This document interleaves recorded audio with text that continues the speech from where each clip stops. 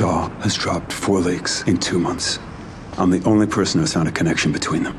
Shaw's courier is here, operating out of Berlin.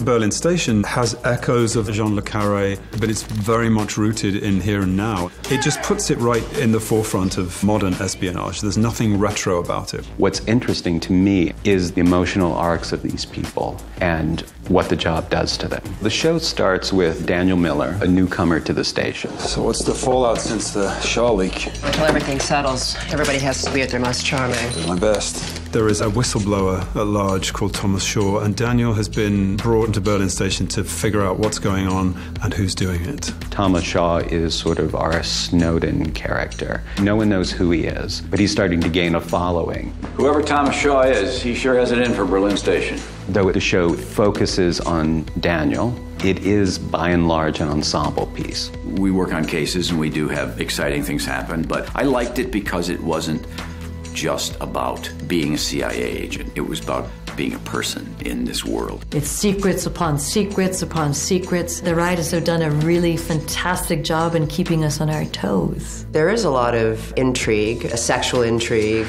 action, and the fact that we get to shoot here and capture all of that is exciting. Berlin has such an extraordinary history, and it does become almost the lead character. You need to be careful, Daniel. What? Nothing. Everything. In this world, you can trust these people with certain things, but with your life, I wouldn't bet on it. I'm just looking out for an old friend.